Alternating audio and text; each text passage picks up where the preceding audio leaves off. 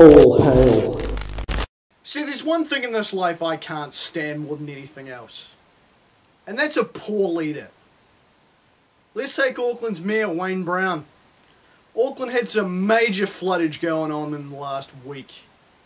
Last Friday, Auckland got absolutely annihilated by floods. So the Aucklanders are looking for their mayor, going, okay, so what's the story, bro? What do we do? And old Waynus was nowhere to be found.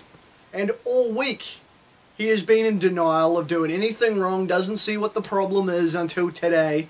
He delivered an incredibly half-assed apology, which amounted to the usual, I'm sorry you were upset with me. And it's pathetic, bro. You've got a lot of Aucklanders, including well-known Auckland figure Dave Latele, wanting this guy kicked the hell out of his office. And it's pathetic, dude. You are the leader of these people, and what are you doing? Not leading. See, I've always had this philosophy, right? And it's a pretty obvious one, but some people like Wayne obviously don't get it. And that's, if you're a leader, lead. No, I know that's no shit concept, but it's the entire point. It's the word in the description. Leadership. Lead. I mean, people can say whatever the hell they want to say about Jacinda Ardern. And people can say whatever the hell they want to say about Jacinda and how she handled the COVID pandemic. It's mostly stupid anti-vaxxers that don't like what she did. But there are a lot of people that don't necessarily like how she handled the later parts of the COVID epidemic. But she stepped up and she was a leader when New Zealand needed leadership. She had Dr. Ashley Bloomfield there helping her, yeah, but Jacinda stepped up and made the hard decisions, even if they weren't popular. Even if she had to eat a bit of shit, she stood up and took leadership. That's what we needed, and that's what her job was. As I say what you will, but she did what she was expected to do. She was elected leader of the country. She led the country.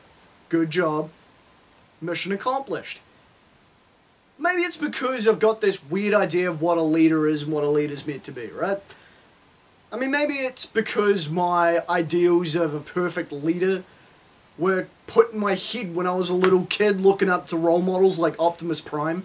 But to me, Optimus is what made a leader.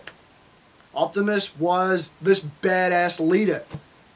He never backed down, he was always there when the chips were down, and when shit came to shove, he was the one that stepped in and made everything right. And I transfer that even as an adult to real world leaders. Now, I don't expect them to be perfect, but I expect them to get their shit together and lead. Lead by example, be a good leader. Look out for everybody that is underneath you. And it doesn't matter what the role is, whether you're the Prime Minister of the country, Mayor of a town in the country, some dude running the shop down the drag, the head doo-doo sorter at the wastewater treatment plant. Whoever the hell you are, if you are leading people beneath you, do your fucking job and lead by example. A good leader to me is someone that looks after the people below them. A good leader to me is someone who looks at the person beside them, helping them do the job, has their back, and that person has their back. You do right by the people below you, and they'll do right by you. And that is how I have always seen the role of a leader. I've always seen an effective leader as someone that steps up when needed. A leader is someone you can look at and go, you know what? I look at this dude and I get the feeling everything is going to be all good. Because this dude knows what he's doing. I've got belief in this dude. And that's what I've always wanted to be if I've ever been in the head position of something. Now, I've always had like 2IC roles, supervisor roles or whatever, where I'm not necessarily the guy at the top. But when I've been in charge and I've been expected to lead, I've done my utmost to lead. And some people might have opinions on how I've done that, but I always tried my utmost. Even in roles where I didn't have the backing of the person above me, and when the people below me were trying their utmost to be a bunch of obnoxious little dickheads, I tried my best to be a leader. And lead by example and lead in the way I believed in. Let's take this YouTube gig, right? I've always looked at myself as someone who tries to set an example for some of the younger members of the rant community. Now I know I'm a small channel, my original channel topped out at 1100 subscribers, but I still had people who looked at me as motivation and an inspiration for the videos they made, and looked at me as someone who got them into ranting.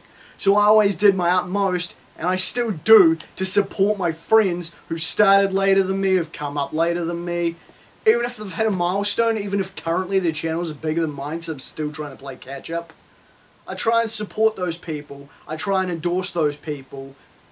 I believe in those people and they believe in me. And I dig that. And I would never intentionally go out of my way to let these people down. What Wayne Brown has done is the complete opposite. He has not been a leader.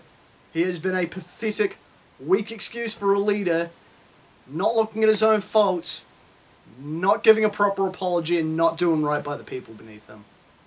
He has not been a role model, he has not been a leader, and he has not been somebody the people of Auckland can look at and go, we're sweet with this dude. He's breached those people's confidence, he's breached those people's trust. And he's fucked himself, because this is already biting him in the ass, and it's going to continue doing so. That's not what a leader does. A leader steps up, a leader leads. And that is what a leader is supposed to do. Call it some toxic masculine value that I have and have always had since I was young. But that's just me, and that's how I figure a leader's supposed to roll. And that's how it is. I'm Damian Skyfire. Till next time.